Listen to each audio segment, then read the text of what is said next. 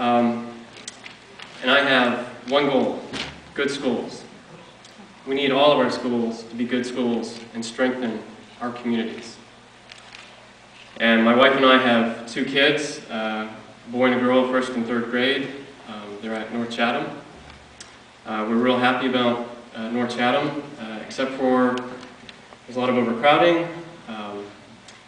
They ran out of room in the back to put the trailers, so we're putting them out front. If you go by Lister Road, you'll see them.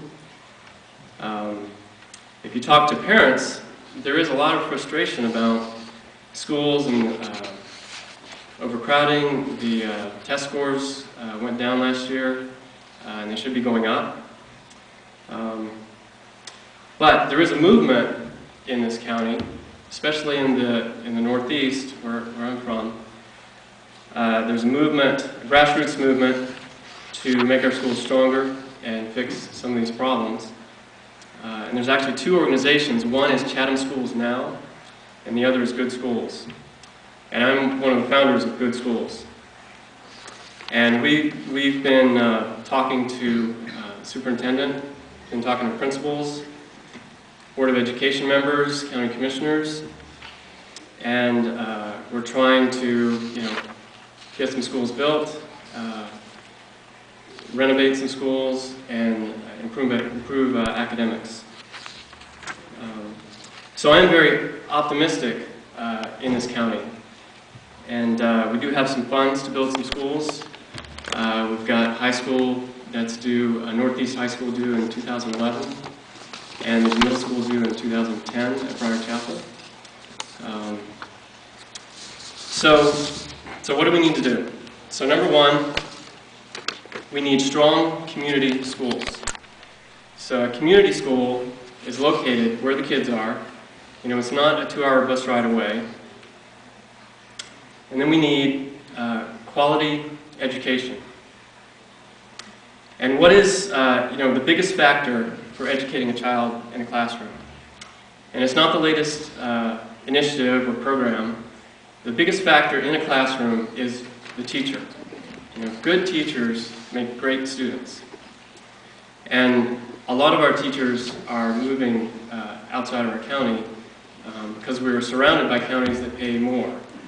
So it's one of the critical issues in this county. And the third thing we need is solid leadership. It surprised me to learn that it takes 10 years to fund and build a school in this county. The reason why it takes 10 years is once you say, we really need a school, you have to get in line behind, the parks that are already in the pipeline, and the jail that you need to expand, and the business park that you need to build, and you sort of socialize it, and after 5 years they finally allocate the funds, and then you wait a couple more years, and then it takes 3 years to build a high school. So your leadership and your planning are critical, and they have to be really solid in order to stay ahead of the population that we know has been coming to this area. So why vote for me? So I have a computer science degree, a master's in computer science. I'm director of software at a telecom startup in Research Triangle Park. And I make my living delivering what people want, when they want it, and for a reasonable price. And I like bringing people together to talk about the real issues and to come up with real solutions. And this is actually a historic race Board of Education in Chatham this year. Never before have we had these grassroots organizations that are backing candidates and picking candidates. Typically, you don't know a lot about the candidates except for what they say, and then sometimes what they say and what they do don't line up exactly with what you thought. Of course, I'm one of the founders of Good Schools, so we're backing me.